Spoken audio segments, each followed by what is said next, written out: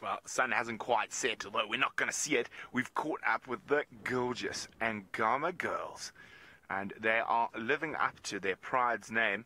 And we are below Angama and our camp, and Vivian will show you in a second. We just want to see where they're going. Now, there were a lot of zebra, buffalo, warthog, hartebeest, topi, impala, all in this area. And you can see, not starving, but they could definitely do with a snack. A bit of scent marking. Now, what is that girl up there doing? She seems a bit more intent. There could be some potential warthog holes around here. No, she's losing interest. We have buffalo down the valley. So there is literally a smorgasbord of snacks for a lion surrounding us at the moment. But there we go. Have a look up top. Oh, sorry, Vim. I'll say hello again. Oh, welcome back. But have a look up top. There's the incredibly beautiful final control.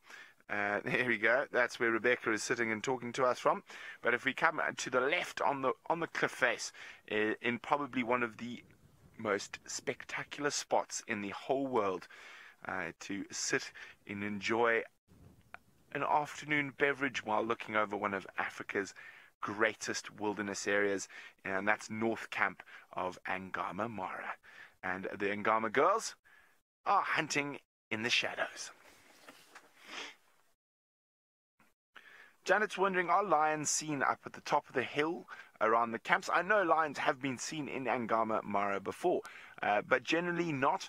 Up and behind there is Maasai land, and there's lots of cattle and men in red shukas. And the lions of the Maasai Mara have learnt that a red shuka is a very dangerous thing, and they tend to stay away.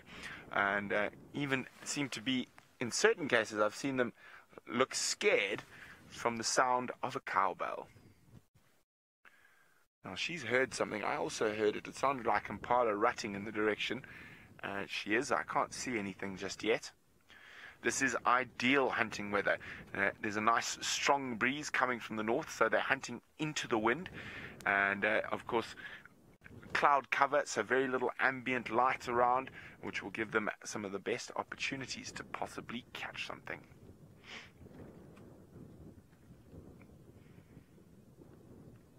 Now, of course, we found out this morning why the fourth lioness isn't with the pride so often, and that's because she's got 3 little monsters, and they are, I guess, about between 5 and 6 weeks old, and they haven't been introduced into the pride just yet. So that is very exciting. The Angama pride has grown by 3. There are now 10 cubs, 4 adult lionesses.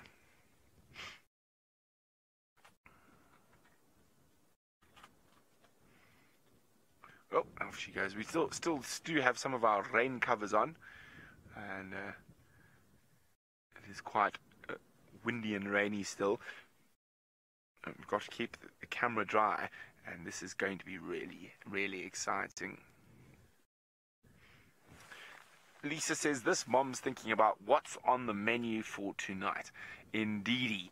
Yeah, so it is going to be quite interesting to see what they do. So the most important time to be with lions on the hunt is from about now, sort of from an hour before sunset to 2 hours after sunset, and then again from about 2 hours before sunrise to an hour after sunrise.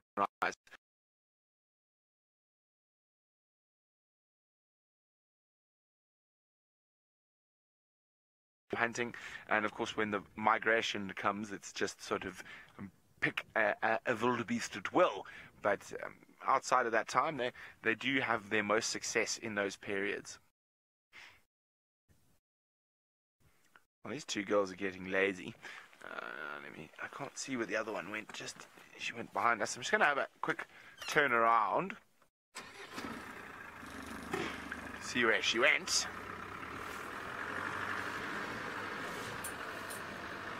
Looking back forlornly at her pride mates, going, come on guys, enough lounging about, it's time for din-dins.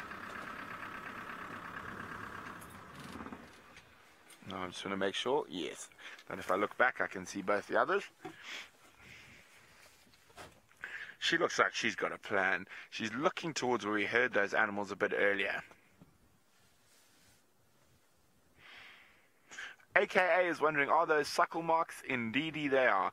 She's got, I think some of those 7 cubs that are about 1.5 kilometers from here belong to her. She's also going to take a seat and survey her vast domain. Now, and it is a beautiful domain. Look at that. Exquisite.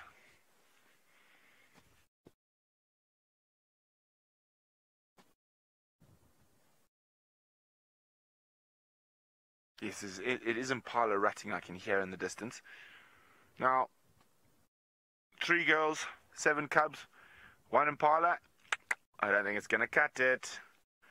I think they should go buffalo hunting, but they don't seem to hunt buffalo particularly, these girls. I saw a single buffalo chase all 4 of them away, and that's just because he wanted to go graze where they were sleeping. And they were hungry, and they didn't even try to leap upon him. But with such a variety of food around, they don't really need to hunt big and dangerous things like buffalo. Now, as you can see, we're not going to have much of a sunset tonight. It's grey skies and wet and windy, but that excites me because it's some of the best lion hunting weather. But let's go to Tristan, who's apparently only looking for scrub hares and looking at the sunset.